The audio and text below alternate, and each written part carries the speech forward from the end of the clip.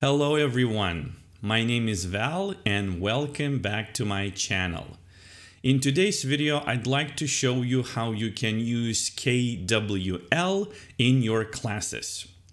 What is KWL? Well, it is a graphic organizer, a tool, a strategy, a technique that helps students organize information before, during, and after the lesson. It is used to improve reading comprehension. It also improves a student's ability to remember the material. KWL is usually used with classroom textbooks, storybooks, picture books, and newspaper articles. It's a very effective way to read with purpose, as they say. So let me show you how it works.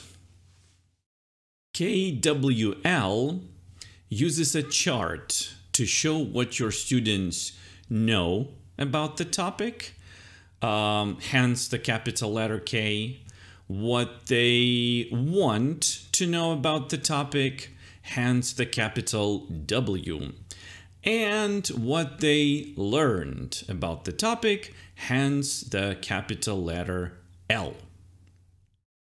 KWL is used in all three parts of the lesson. 1. Introduction. It's the part where you activate their background knowledge. See what they know. 2.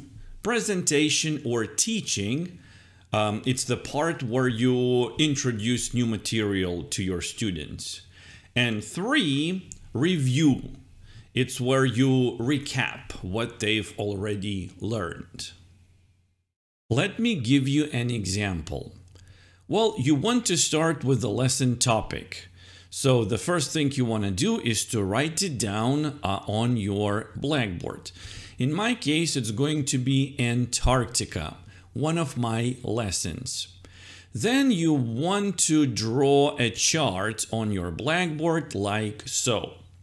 Now at the top of the first column here, please write the word no. Above the middle column, write want to know. And above the third column, write the word learned. In this part of the lesson, brainstorm everything your students know about Antarctica and write it down here for everyone to see. So your students may say things like, it is very cold there. There is a lot of ice. Penguins live there. Or polar bears live there. Now, this information is incorrect, but do not correct wrong information just yet. You will correct it later as you proceed with your lesson, or your students are going to correct it themselves when they realize they made a mistake. Next, ask your students what they want to know and write the questions here in this column. So your students may say things like, how cold is Antarctica? Is it a country or an island? What animals live in Antarctica? Do people live there? Okay, so now you want to proceed with your lesson. Now you get to the second part. It's where you teach new material. And let me show you how you can do it. Well, let me show you a part of my lesson. What do you know about Antarctica? Is it a city, a country, or an island?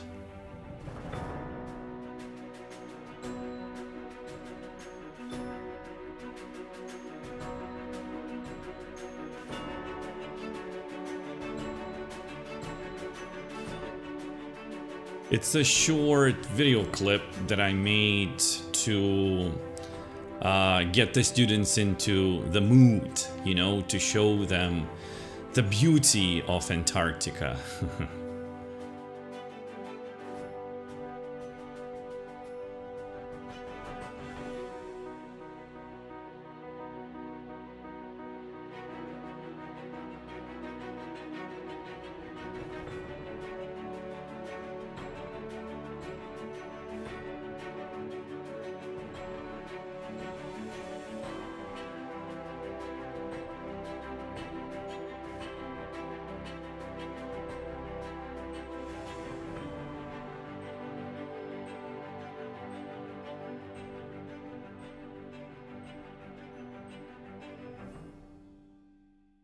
Well, let's read and find out. So, what do you know about Antarctica? Is it a city, a country, or an island? No, no, and no. Antarctica is a continent with the Southern Ocean all around it. It is bigger than Europe and almost double the size of Australia. Antarctica is a very, very cold place. In 1983, the temperature here was 89.2 degrees centigrade below zero. So here you teach your students as you would teach a regular reading class. Not many animals live in Antarctica. Whales and seals live in the ocean. Emperor penguins only live in Antarctica. They are the largest penguins on Earth. They are 1.2 meters tall, right? So this is the part where you, where your students get the answer about what kind of animals live in Antarctica. People don't live in Antarctica. Only scientists go there to study the weather and carry out experiments. Again, it answers another question your students asked. I think it gives you a pretty good idea how you can use your PowerPoint lesson in combination with the KWL tool.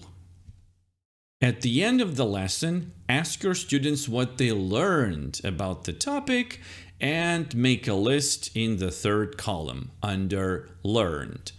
Also, make sure that they refer to the second column, and pretty much what you're going to get is the answers to these questions. So your students may say sentences like, Antarctica is a continent. In 1983, the temperature here was 89.2 degrees below zero. Whales, seals, and penguins live in Antarctica. Polar bears live in the Arctic, not Antarctica. And people don't live in Antarctica. And now it's a good time to remove this part, the incorrect information, from the no column. This way they can see what they did wrong or where they made a mistake.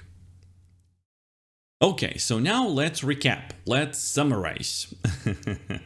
So the first two columns are used in the introduction part of the lesson.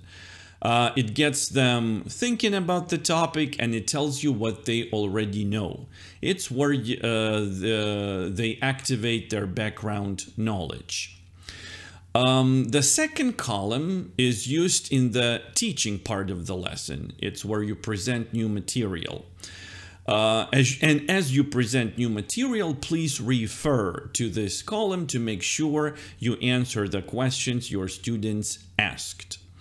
And the third column is used as a recap activity. It helps the students see what they learned so they feel good about it. Look how much we've learned. This is what we didn't know, and this is what we already know. Also, it's a good visual tool. Your students can see the mistakes they made and how they fixed them.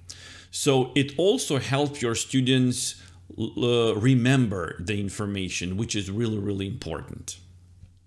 I hope you enjoyed this video, and if you did, please leave a like, subscribe to my channel, and hit that bell icon to turn the notifications on so you never miss a single upload.